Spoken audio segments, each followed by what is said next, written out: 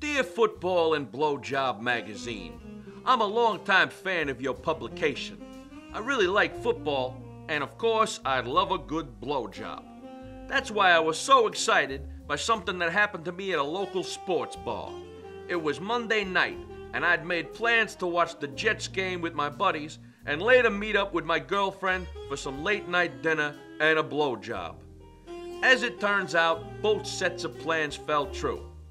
So I headed down to Hummers, a local sports bar that shares its name with a slang term for oral sex.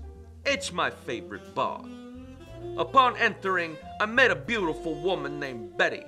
I asked her, "What's the score?" She said, "Me and my boyfriend like to bring strangers back to our place for a game of football catch and blowjobs." Wow, and I thought these were just stories in football and blowjob forum. We made a quick stop at the corner store for some chips, pretzels, cheese dip, chicken wings, beer, and mouthwash. 2 blocks later, we reached Betty and Todd's studio apartment. I turned on the TV, Betty set up the snacks, and Todd changed into his high school football uniform. "Great place you got here," I told them. "Shut up," Todd grunted, "and give me a blowjob." I won't bore you with the details of what followed, but I can tell you this. I was glad we bought that mouthwash. I wish this was the first time something like this had ever happened, or rather, I wish none of those other times had ever happened.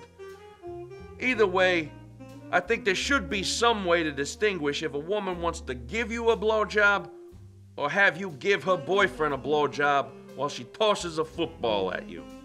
Yours truly, John Madden. Oh, Mark Sanchez weighs in on the Dirty Sanchez. This ought to be interesting.